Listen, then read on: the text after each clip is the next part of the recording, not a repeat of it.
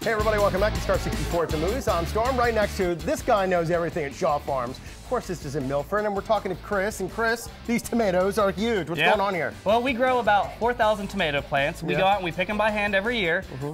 They're just, good tomatoes. They are good tomatoes, and you guys have so many, and they're so fresh. They're picked, I'm telling you, daily. Get here, Shaw's Farms, and more on the way on Star 64.